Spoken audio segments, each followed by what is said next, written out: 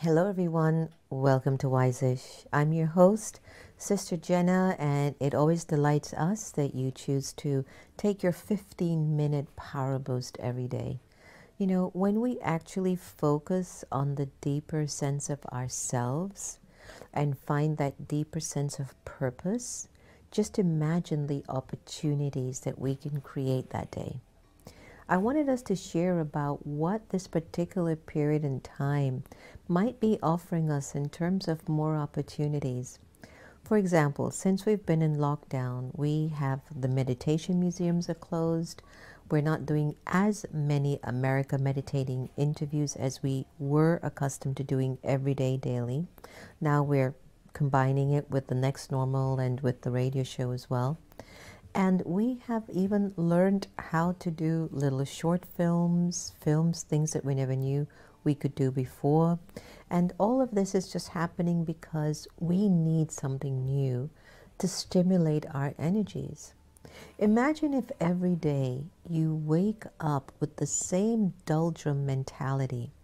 It's just another day. Okay, there's nothing new.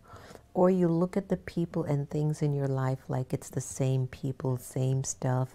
If you feel like you're not growing, then are they growing? Are they growing that they can inspire you to grow? Is there anything happening at home with your relationships that seem to giving you some inspiration?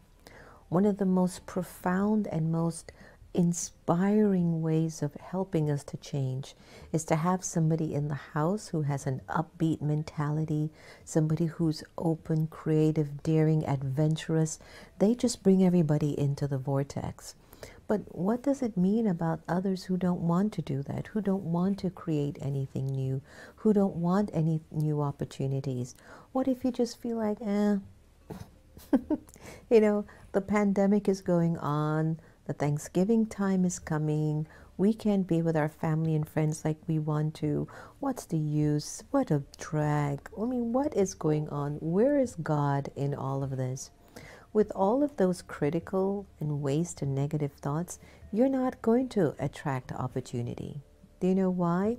Because that critical thinking and that negative thoughts, they're actually pushing away from you anything new that could actually come into your vortex. Give it a thought.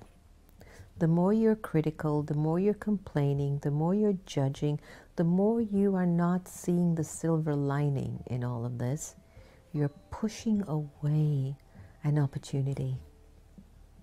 Now, you and I don't know the depths of the recording in our souls in terms of what our account is of charity, or what our account in the soul is of a loss of values and power. So we don't know why some of us have to work harder than others. For example, I know a lot of people will share it with me and our whole team here. You guys do so much, you do so much, you do that. And I keep questioning to myself, I don't know what they're saying. I feel like we're just in a rhythm. And I will tell you that if it feels like too much, knowing the person that I am, I'm not going to do it. I'm not going to allow myself to be forced by something that I've created to put me in a position where I can't be happy. You know, of course, I don't have control over anyone. That is true. And as much with our better angels surrounding us, and as much as we tend to want things in a particular way, you know you never get it. And it's all because even in your wanting, you could be coming from a place of a lack. And so what actually is feeding the reality of your situation isn't you wanting something better. It's the energy of the lack that is keeping you where you are. Give that some thought. It's really a deep point. You keep striving for wanting something else. But in your wanting, you are thinking the reason why you want it is because it's not working, it's not right. There is a lack, there's a hole, there's a void. So what if we actually goes, oh wow, this has been great so far. Maybe we can move on to this next idea. Maybe this could be the next plan. Maybe this is the next possibility. And it might be going against what your role is, your title, your form, who you think you were always meant to be. That's another big thing. When you're so attached to a particular role or title that you force yourself to stay there because you are concerned about what other people are going to think about you. Loss of energy, isn't it? Completely a loss of energy. It just won't take you anywhere. But what if you actually just accepted? I know that so far the universe, the destiny, drama has taken me to this point. I don't feel like I can do the same thing over and over again. What's new? What is waiting for me to step into? What is my next big thing? What is my next normal, which is our evening show that we do Monday through Friday on the Meditation Museum channel. But what is my next normal? What is it? And when you find yourself having that kind of a dialogue, guess what? Opportunities will come banging down your doors. Whether it's the smallest of things or the largest of things, it will come and find you. You know why? You're not pushing it away. You're not pushing it away by comparing, criticizing, complaining, the C's that I always talk about. You know, they say we should take our vitamin C's because it's good to build our immunity.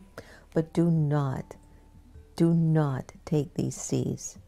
Criticism, comparison, complaining, competition. And even if you take these C's, it's way too much. It won't be good for you. It'll even reveal itself in your eyes, what we call in your drishti. You will see, oh, this person complains. That's a critical person. Oh, that person's always down. Look, it gets so easy to come from a lower vibrational frequency. And the reason why it's so easy to come from a low vibration, because it's omnipresent. Just about everyone you bump into is still struggling with recognizing who are they and what their worth is. Every one of us. It's as if we're in Noah's Ark. You know, we're in this boat. We're supposed to go to the other shore and find our victory. But if everyone on the boat is scared, complaining, critical, why are you even there? How is there going to be any help? You know, how are you going to be helped? You know, you look at a set with a director, right? The director has a vision, and the actors trust the director to put them in the right frame, to position them in the right way. The director has to get the camera where it pulls out the best features, the best energy of that particular actor. Why? So the story the director is trying to convey impacts everyone. In the same way with your own life, one of the opportunities that we have during this particular pandemic is, what, you know, where is my consciousness? Do I trust God to really guide me and take me to that particular place in my life where what I say, what I do, how I am, the way that I show up, makes a difference. It adds to the story. It makes the lives of people better because my life is becoming better. So there are a variety of opportunities that are knocking on the door of our minds right now. And the first thing you have to do, change the way you're seeing yourself. Get out of feeling that this is just the way you're supposed to be. You played safe, but you're actually losing power. And remember, as we travel on this journey of life as souls on our journey, the soul will take with it the amount of power you have left the previous incarnation in.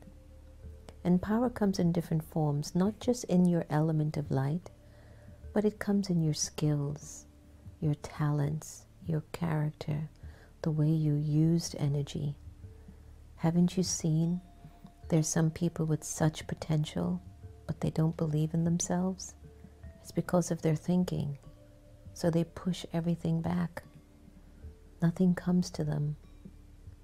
And even if it does, it doesn't stay. So hopefully that sharing helped somebody today, right? And you feel a little bit more wise-ish. So let's hear what your blessing will be for this day. You are a world server who supports everyone instead of stepping away from them. Nice blessings every day, isn't it? You are a world server who supports everyone instead of stepping away from them.